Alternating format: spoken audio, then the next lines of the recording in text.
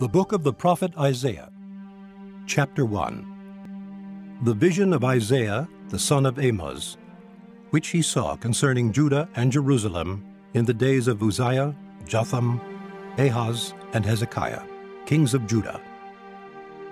Hear, O heavens, and give ear, O earth, for the Lord hath spoken. I have nourished and brought up children, and they have rebelled against me.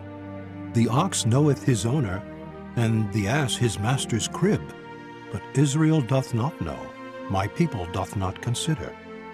Ah, sinful nation, a people laden with iniquity, a seed of evildoers, children that are corrupters.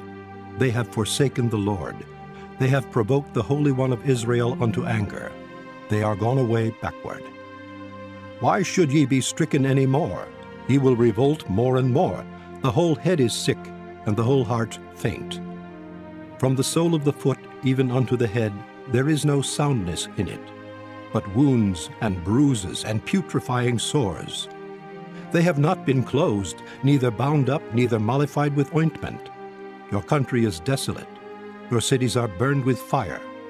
Your land, strangers devour it in your presence, and it is desolate, as overthrown by strangers.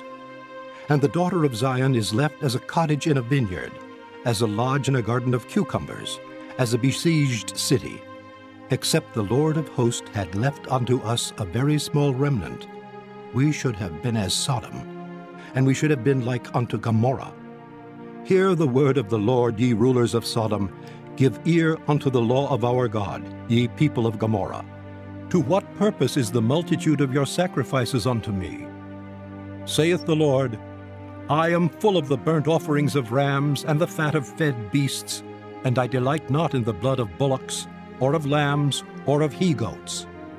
When ye come to appear before me, who hath required this at your hand, to tread my courts?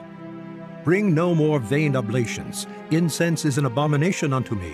The new moons and Sabbaths, the calling of assemblies, I cannot away with.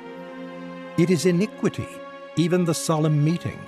Your new moons and your appointed feasts my soul hateth. They are a trouble unto me. I am weary to bear them.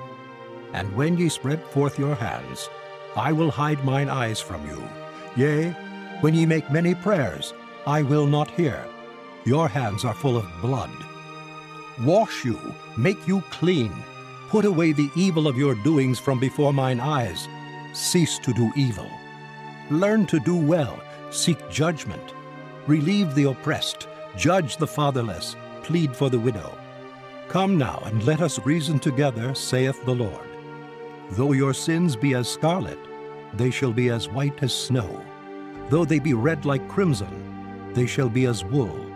If ye be willing and obedient, ye shall eat the good of the land. But if ye refuse and rebel, ye shall be devoured with the sword. For the mouth of the Lord hath spoken it. How is the faithful city become an harlot? It was full of judgment, righteousness lodged in it, but now murderers. Thy silver is become dross, thy wine mixed with water. Thy princes are rebellious, and companions of thieves. Every one loveth gifts, and followeth after rewards.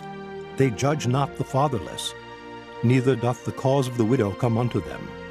Therefore saith the Lord of hosts, the mighty one of Israel, Ah, I will ease me of mine adversaries, and avenge me of mine enemies. And I will turn my hand upon thee, and purely purge away thy dross, and take away all thy tin. And I will restore thy judges as at the first, and thy counselors as at the beginning. Afterward thou shalt be called the city of righteousness, the faithful city.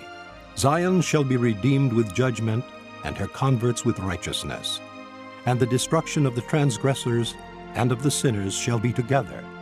And they that forsake the Lord shall be consumed.